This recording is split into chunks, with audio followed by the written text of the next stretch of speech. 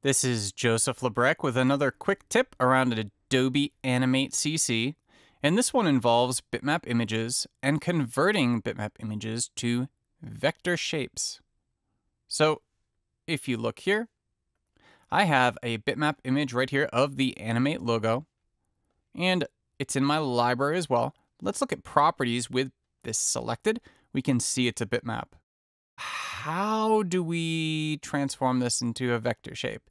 Of course, you could use Illustrator to do this, but I find the tools in there a little cumbersome when it comes to translating bitmaps to vectors. If we have this image selected and we choose Modify, Bitmap, Trace Bitmap, we get this neat little Trace Bitmap dialog.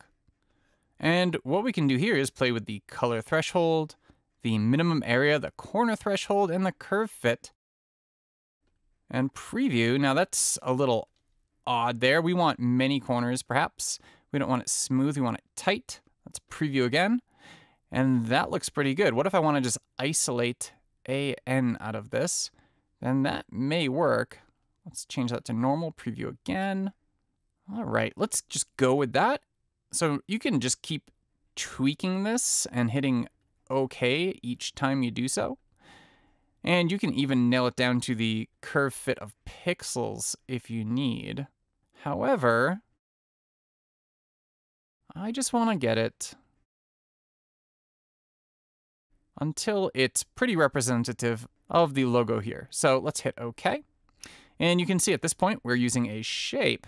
And because we're using a shape, I can use the selection tool to select and delete portions of this shape.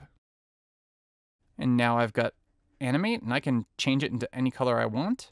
Maybe I want to change it into Edge Animate. We can do that here by changing it to like a dark purpley blue color, right? So that's a throwback.